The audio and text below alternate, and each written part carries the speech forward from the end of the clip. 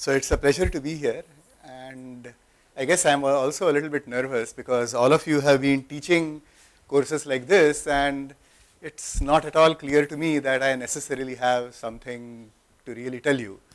And it's also clear to me that the situation in which we find ourselves could be different for every one of us. So the student body that I get here, and the student body that you get in your colleges, and various other situations might be quite different. So please take whatever I say with a pinch of salt. Doesn't mean that I'm not sincere about what I've been saying, what I will say. I have done some amount of thinking about it, and I will say everything quite sincerely, except that whether it applies to you or whether you should consider it to be good enough for imbibing, as Professor Phatak so flowerily put it, is not clear to me. Okay. All right, so so this is the background. This is really going to be my experience in teaching this course, and so some details. As Professor Phatak has perhaps told you, this course gets taught over here with a very large class, and the class has a wide range of preparation. So some students come in with substantial computer programming knowledge. Some come in completely cold. So it's a bit of a challenge to make sure that everybody remains engaged in class. There is a lot of management related work to be done. There are some 60 odd teaching assistants, and strange as it may seem, although this is a very elementary course in some ways, I have not been able to find a really good textbook for C++. I don't know what your experience is. You will see what I mean by good, or what my version of good means, in a few minutes. So for something like that, I have not really been able to find a good textbook, and that creates a major problem. Okay. This talk is going to be focused mostly on what I think should be the correct content. Okay. There is a lot of management needed when you deal with 60 TAs and 700 students, and as Professor Phatak is himself doing right now with some 900 students, or at least 850 students, and an even larger group of TAs. So that really takes a lot more energy, but I'll focus on the content and the delivery aspects. Here is going to be a rough sketch of my talk. I'm going to say something about what I think the new student is. I think it's important to think about what our students want from education. I feel that learning should be fun, it should be well motivated. Okay, so it's not that we want to teach something to students, we want some material that we want to convey, but it really should be that the students want to do that. Okay, so perhaps the first thing that we need to do is to create the motivation in them. Okay. Then I'll talk about some of the course themes. Graphics turned out to be a rather major part of this course, and I'll tell you why in a minute.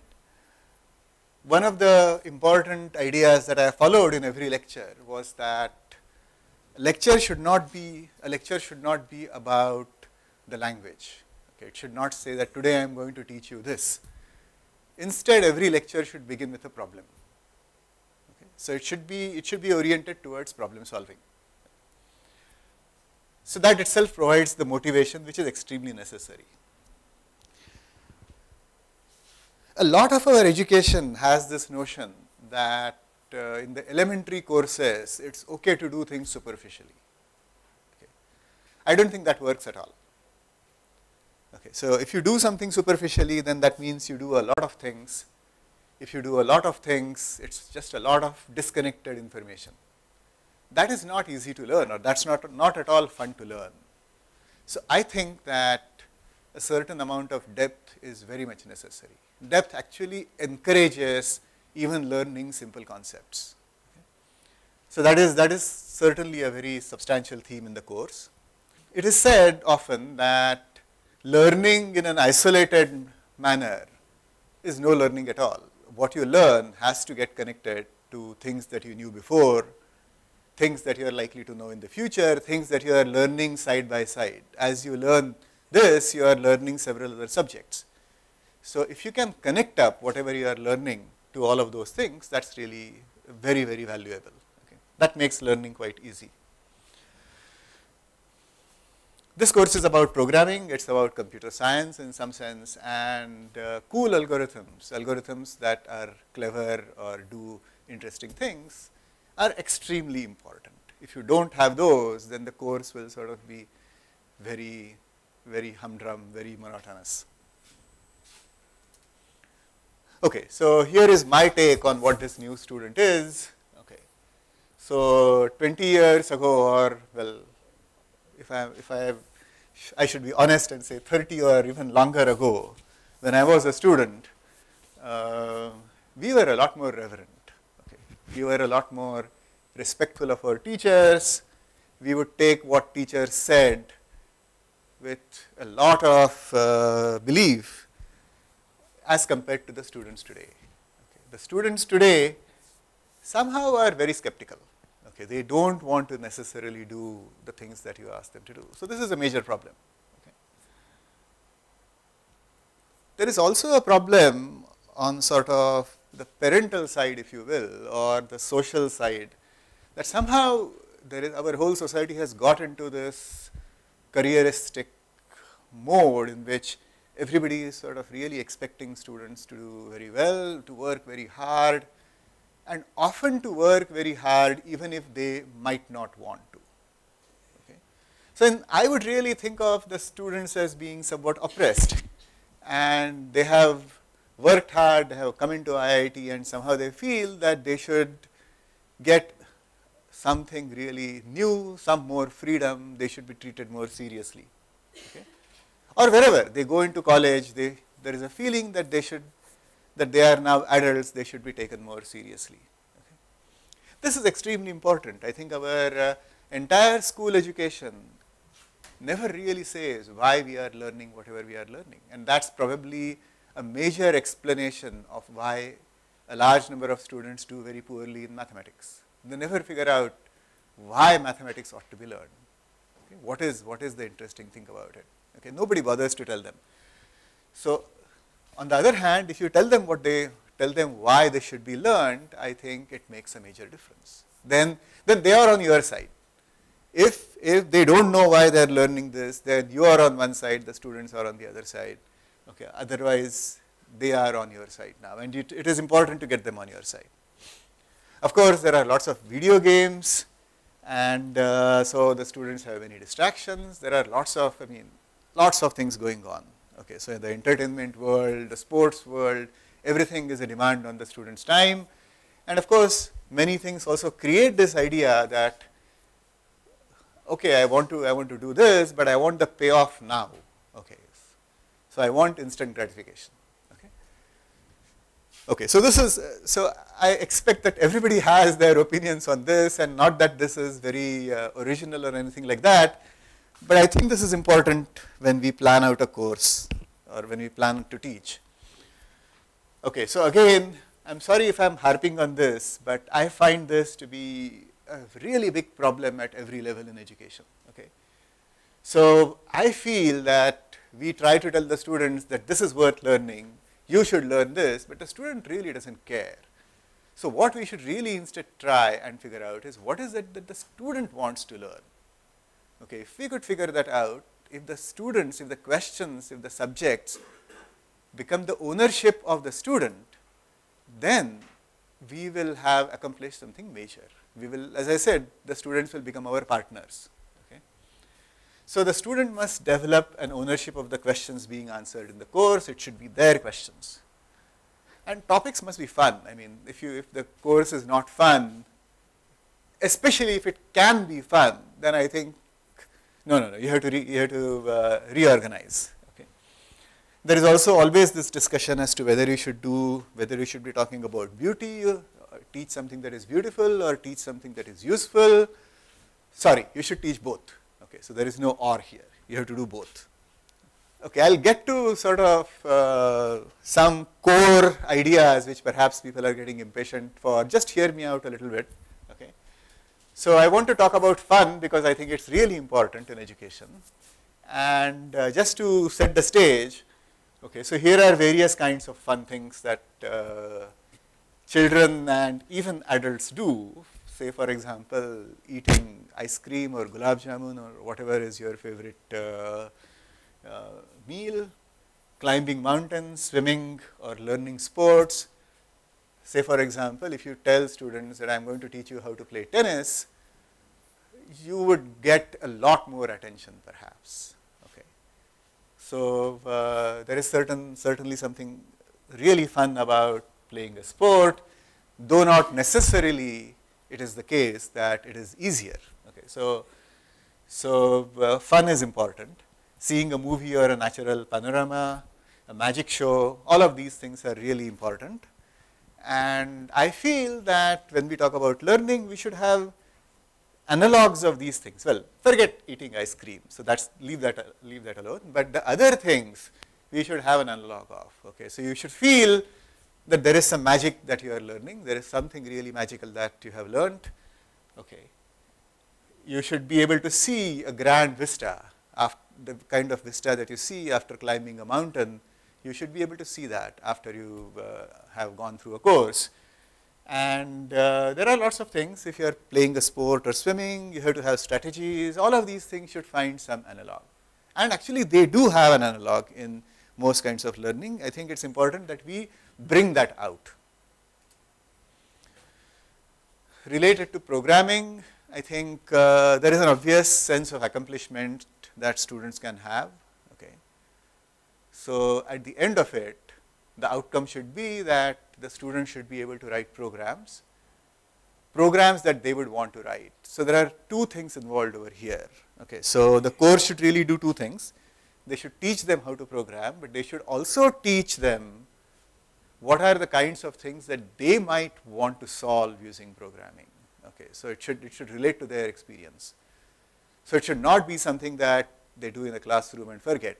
In their day-to-day life, if they see something where programming is important, it should strike them that, okay, I can write a program and I can solve this problem. Okay. Or if they feel that for fun they want to write a certain program, they should be wanting to do that. Computer science is not an isolated science. So whatever programming you do should relate to other sciences as well. Actually, why is a science? It should relate to all of life. Okay. It should perhaps relate to literature or poetry, okay, whatever. I mean, you have to use your imagination to relate it. Okay. And finally, there have to be moments in the course when the student says, "Wow, okay, so this is something really cool. This is something I did not expect. This is something really pretty. This is something really powerful." So these wow moments must be there. Okay. So now to some brass tacks. So these are themes that I'm going to mention, and these were ideas. So these were strategies I used to bring about some of the to accomplish some of the goals that I have sort of hinted at earlier. So one major theme was graphics. Okay, so one major theme of the course was graphics. How many people over here have seen this programming language called Logo? Very few. I'm very surprised. Okay, actually, these days Logo gets taught in schools as well. Okay, so let me tell you what this Logo language is. So a Logo is a language in which you are given a screen on which there is a small sprite, a small gadget, which is called a turtle. And you write a program which just drives around that turtle. Okay, so you say forward 10. Then that small thing on the screen moves forward by 10 units. You say turn right 90, then it turns right 90 degrees. Okay. But as it does that, as it does all these things, it has a pen with it. So if the pen is down and you ask it to move, then it will draw a line on the screen. Okay. So the idea of this language now is that you are going to draw interesting pictures using this turtle. Okay. Are there really that many interesting pictures to be drawn?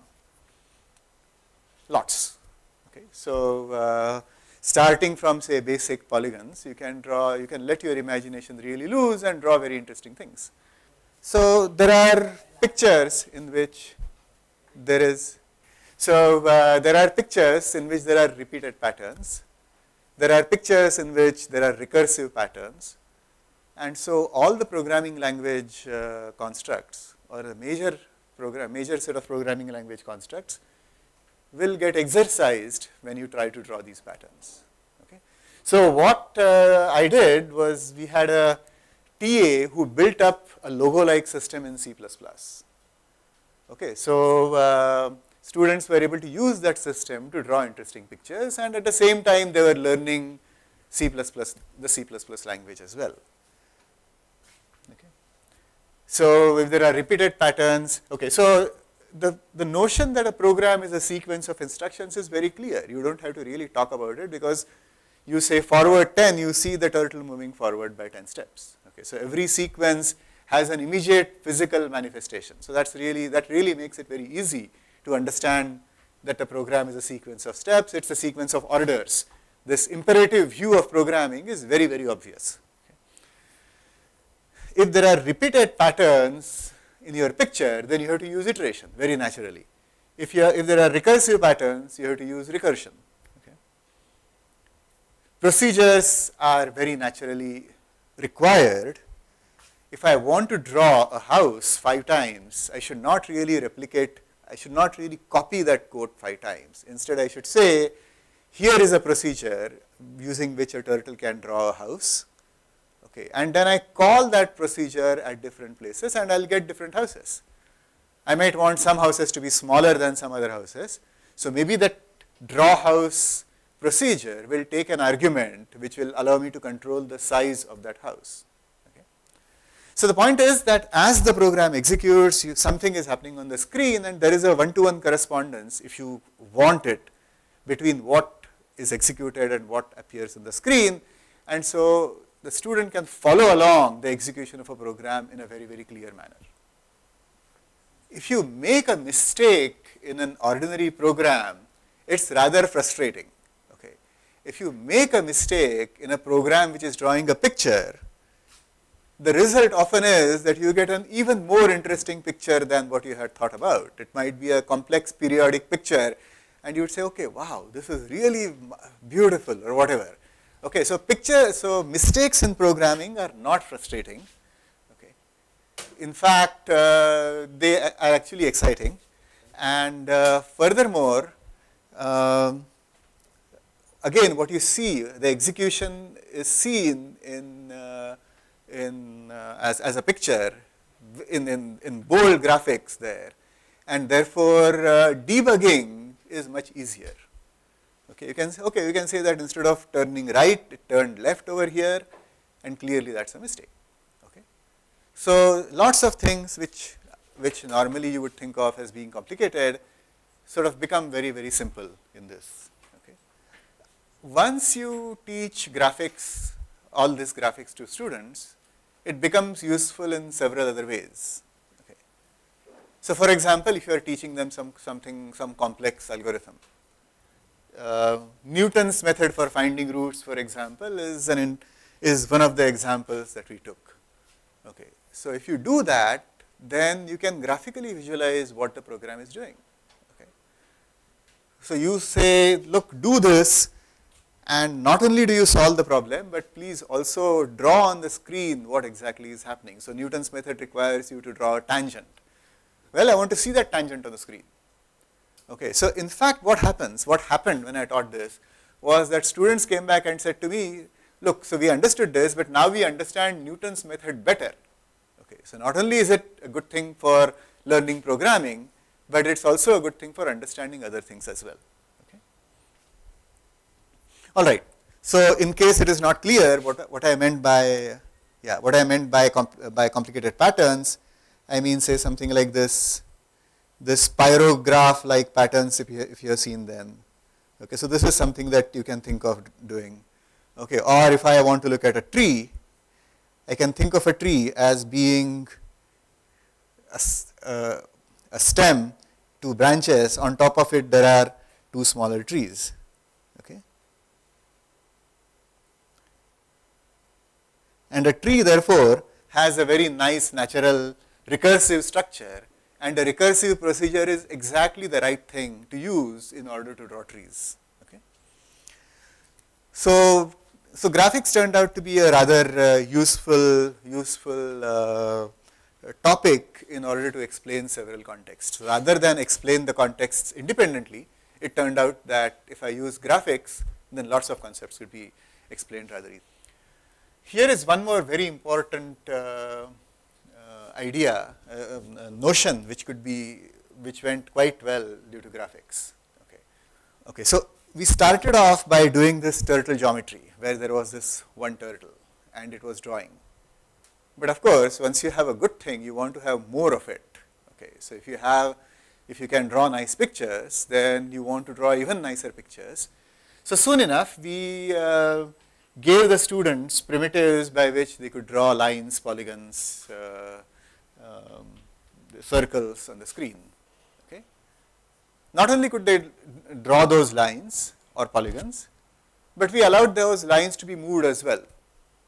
Okay, so how do you move a line? Well, you create a line saying L equals line something something, and then you write L dot move. Okay. So L dot move turns out to be a very natural way of moving a line, and it is in fact a very good example of an object-oriented programming system. Okay. So object orientation comes out quite naturally in this. The notion of inheritance also comes out very, very cleanly without having to explain much. Okay. Here is the reason. So if I want to move a line, the kinds of things that I need to do are really the same things that I need to do when I want to move a polygon or when I want to move a circle. So all these common things can be grouped together, and we can think of those common things as constituting the definition of a shape, and the move and things like that are written at the shape class, and then the other methods are written at the polygon class. So this notion of classes generalizing real life objects or specializing real life objects is very, very clear in this example. Okay. Rather than abstractly teaching object oriented programming, we have a really good example which the student wants to use, and therefore the student had better follow, and the student does follow. Okay. Finally, at the end of it, we sort of say, okay, look, so now you have learned this, and at the beginning of the course you learned about this turtle graphics. Now I am going to tell you, really I am going to sort of open the hood of the car and tell you what the engine inside looks like. So in fact, the turtle that you saw earlier really fitted into this same hierarchy. It was an instance of the polygon class. Okay. So in this way you can connect up the whole thing, and you have really good examples of inheritance and things and methods and all of that. Okay.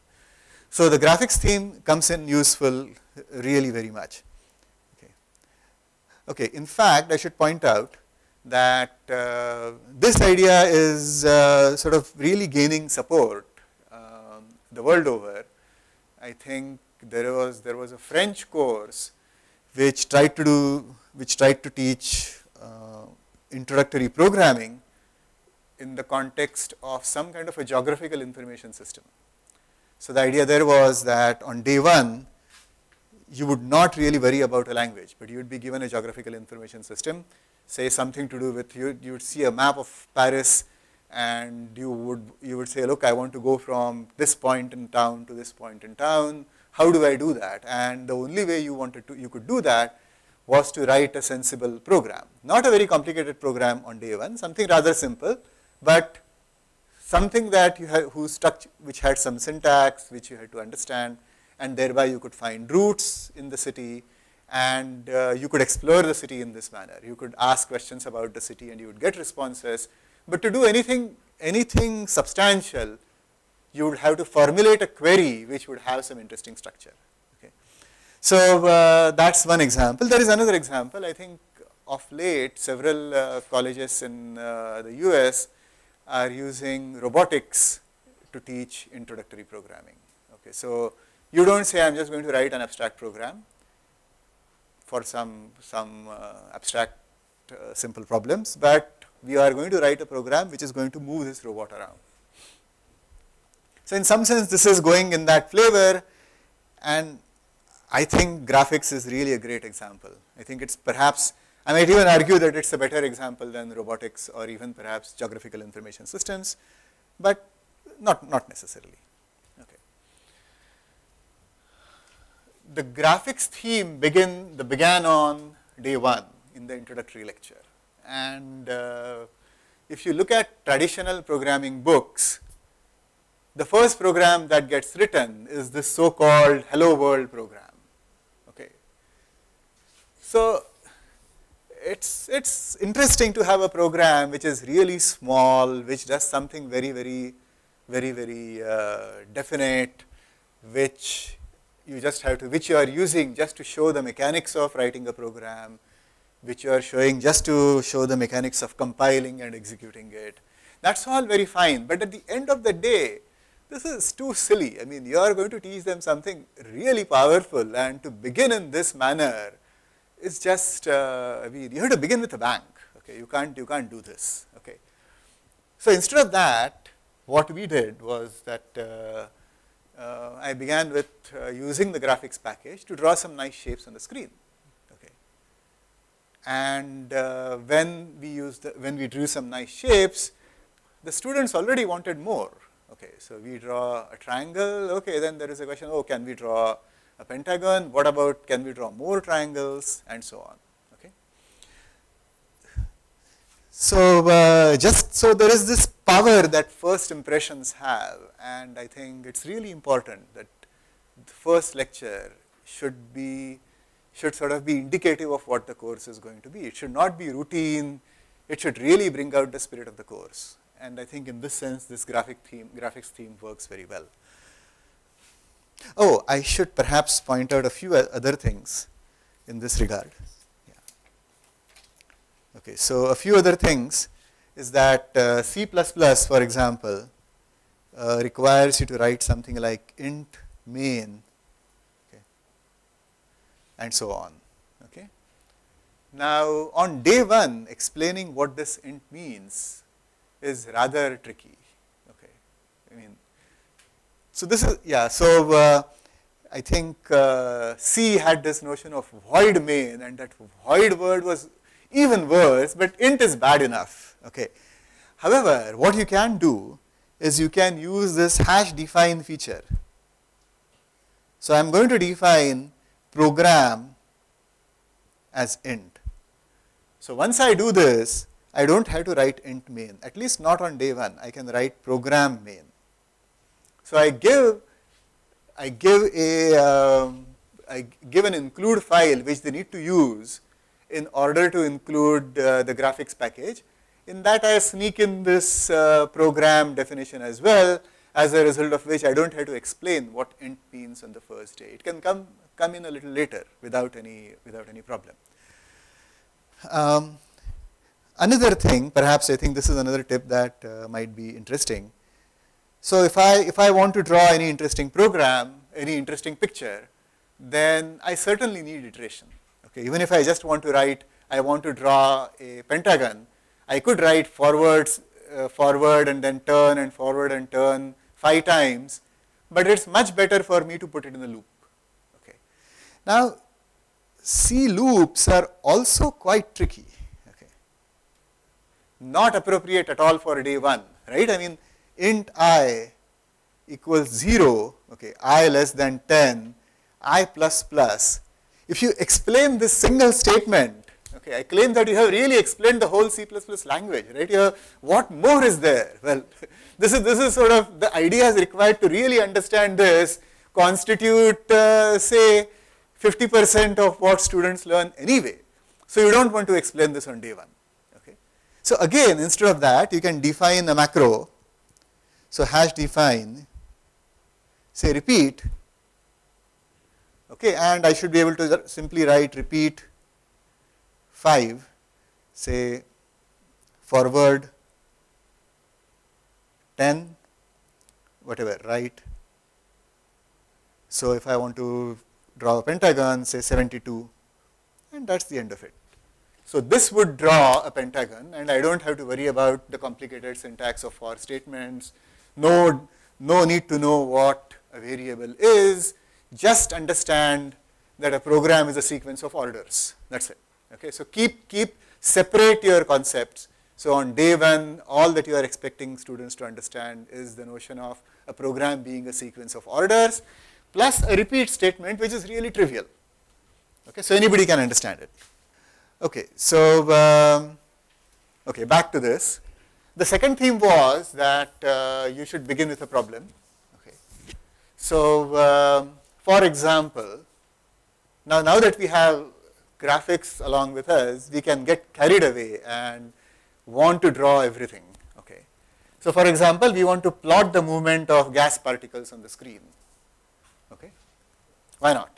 Okay, so you have particles moving along, you want them to collide. Maybe you don't necessarily want them to collide with each other, but they collide against the walls of that chamber. Okay, so you need to keep track of thousands of molecules, thousands of particles. Okay, and the point at which I introduced this problem, there was no real way to keep track of thousands of particles without writing separate data structures for each particle. Okay. So whatever, int particle 1 x coordinate, int particle 2 x coordinate, and so on, that had to be written. Okay. So obviously at this point the notion of arrays is extremely important, and at that point you say, if I want to keep track of 1,000 particles, I don't want to give 1,000 names and write them out explicitly. I want to use an array. And so rather than beginning the lecture by saying that today we are going to learn about arrays, which I'm surprised that several textbooks actually do, instead of that we should begin with a problem. And I have followed this in almost every lecture in this course. Okay, be it on lists, be it on trees, construct as real a problem which makes it imperative that you use that new feature, and don't ever try to explain the feature without a proper motivation. Okay. Okay. Now one more important theme is that do not underestimate students. Don't say that, look, if I tell them this, they will learn it by heart and that's it. No. You want them to use things. Okay, you want to expect that they will ask more questions about it, and so several things are needed. So for example, we already said that good motivating examples are needed.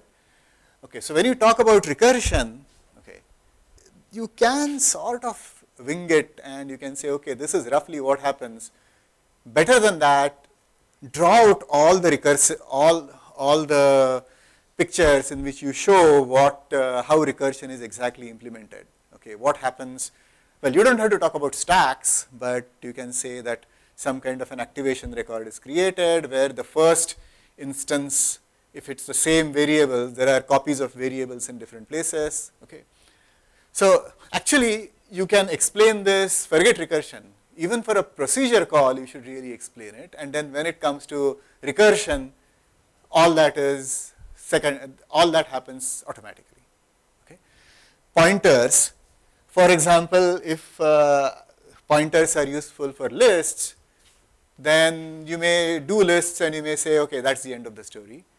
But why? I mean, that sort of says that here is a solution which works only in one context.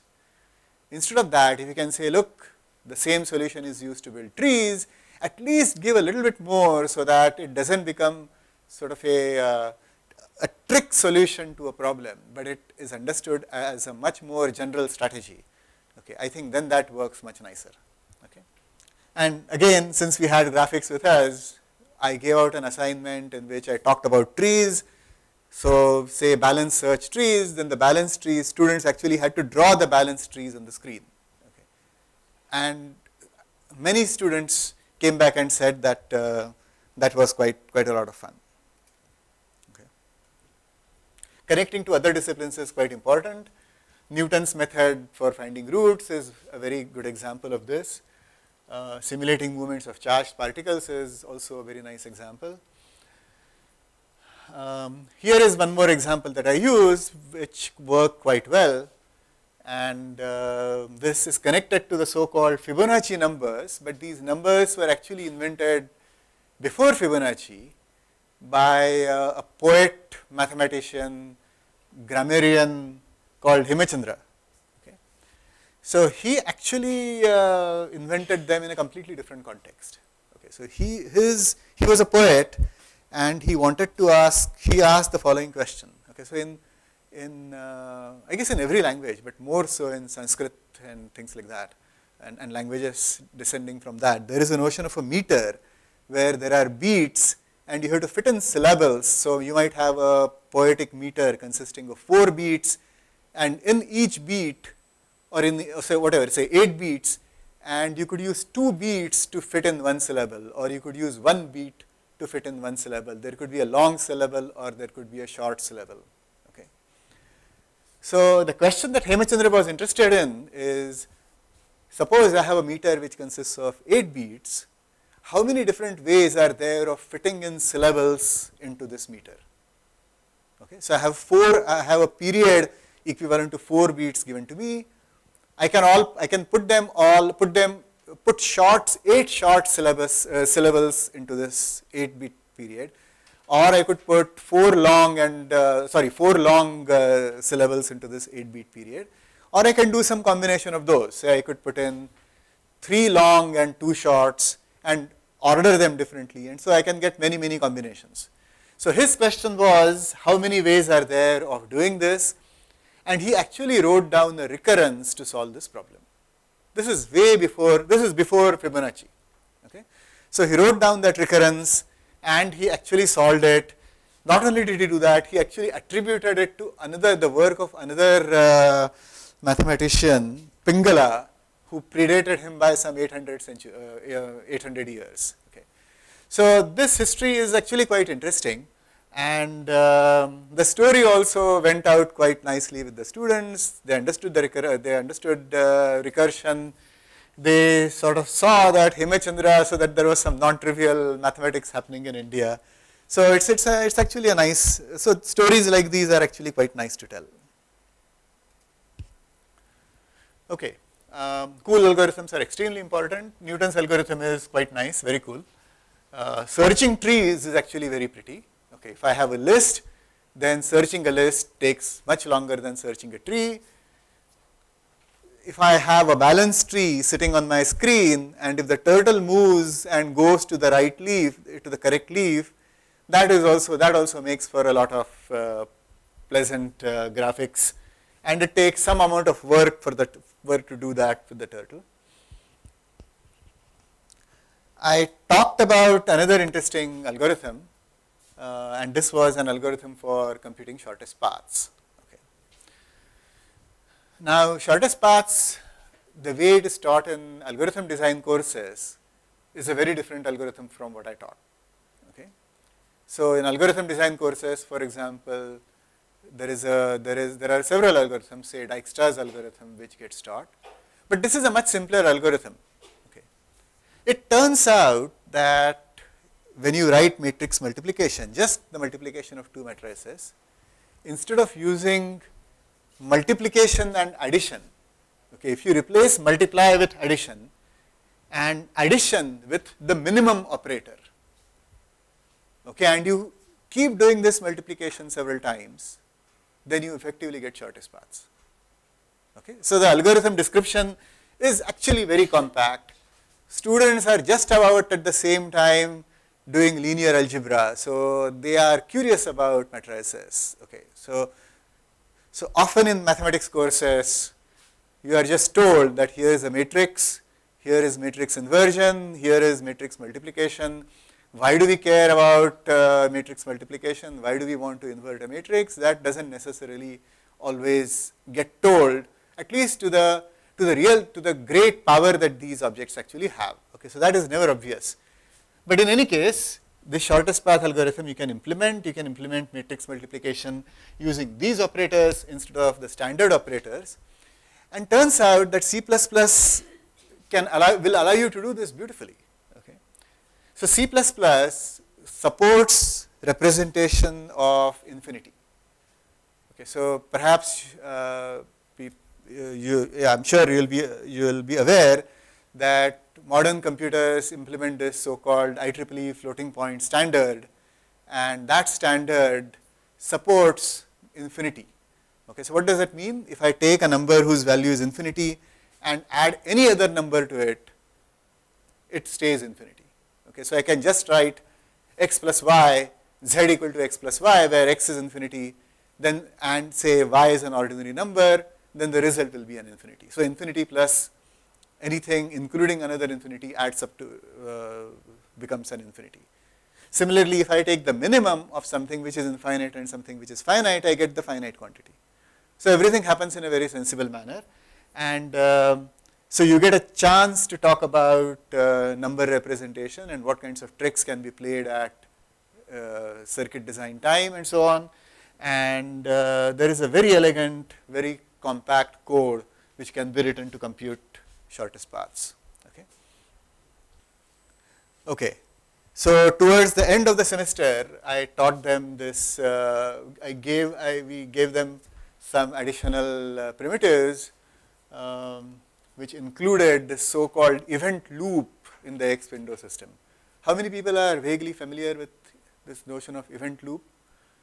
Well, an event loop is simply just as you are waiting for, say, reading from the terminal. Okay, an event loop says, look, wait for some event to happen.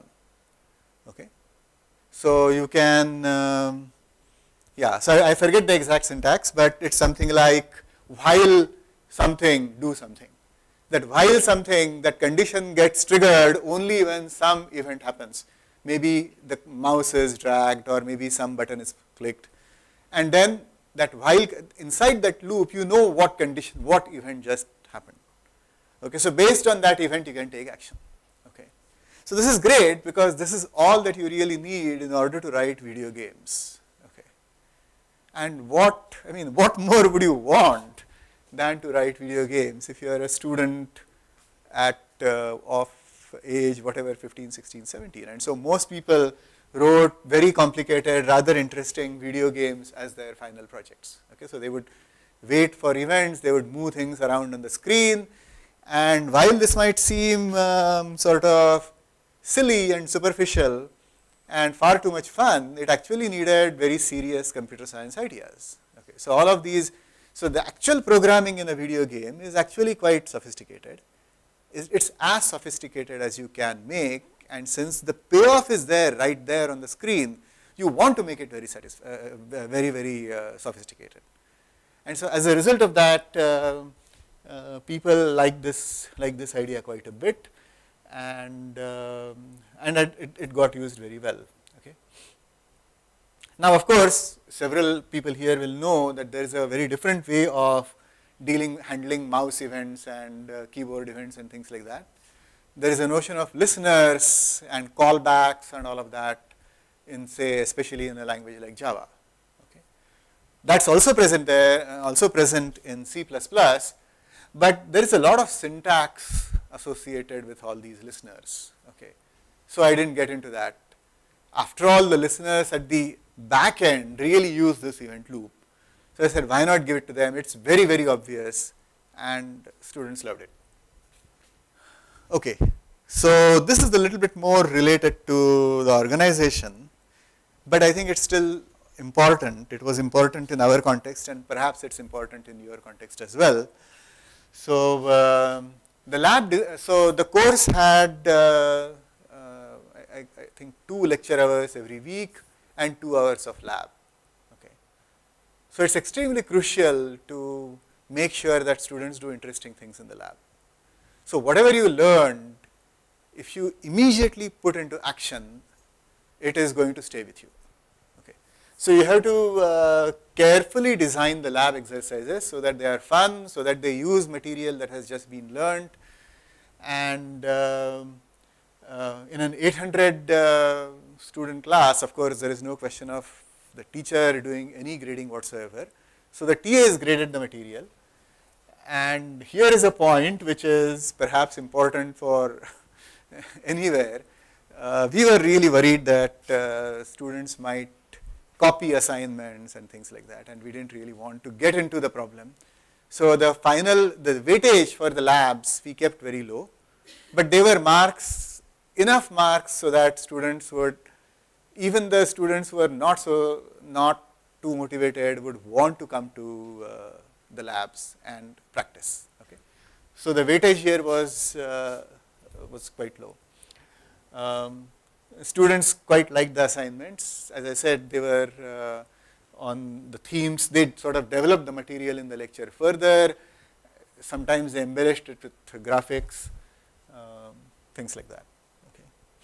Oh, here is something that I do not know whether this is strictly my personal experience, but perhaps I should narrate it because it has happened more than once. Okay.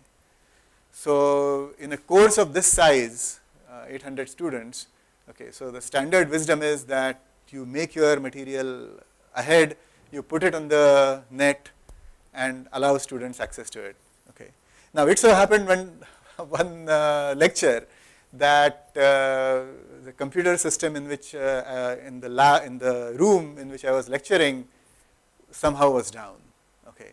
So there they had this tablet just like this one. Okay. And so I had no choice but to write on this. And as you can see, I don't really write too neatly. But at the end of that lecture, students came and told me that, look, forget your transparencies, just write. Okay. And I can sort of identify with that because transparencies often go very fast. Okay. Whereas if you are writing, you can write down, and you are also subconsciously thinking when you are writing. Okay. Whereas if you flash a transparency, you have thought about it long ago, and you may not be in that warm frame of mind to actually be thinking along. So I found that especially with a device like this one, writing is a very serious option that you should consider. Yeah, so we have, as I said, we have a diverse group of students. So there was one group which I understand at this point found the course too mathematical. So of course, understanding your audience and figuring out what is right for them is of course quite important. Here are some of the things that I didn't do. Say for example, string classes. So I didn't pay much attention to character processing. Okay, I did a little, but not enough. Assertions and reasoning about programs is really important. I did a little bit of it, but a lot more needs to be done. I think if I had more time, I would certainly have done that. Programming style, no specific discussion. I tried to write programs in the style which I would advocate, but I didn't really have, say, a lecture dedicated to this. From time to time, I would talk about you should be commenting this, or instead of writing comments, you should write your names in such a way that no comments are needed. All kinds of ideas are there regarding programming style. Probably more needs to go there. And debuggers and IDEs, interactive development environments, are quite useful, but they tend to have their own syntax, and there is a lot of knowledge that you need to have in order to use those. So I didn't really get into that. But some of them are rather nice. There is this debugger called DDD, okay, so which allows you to trace pointers. So that is quite useful. So I think the DDD will, if I teach the course again, I will use that DDD to explain pointers, because I can just trace them out on the screen, stop execution, and now see, okay, what are the pointers at this point? And so that might work very nicely. So this course, as it is taught in IIT, has 2 lectures every week, and C++, in my opinion, is a rather baroque language, too much syntax. So that itself takes a lot of time. So doing all these things is desirable, especially if you have, say, 3 lectures every week. That's it. So I can take questions if there are any.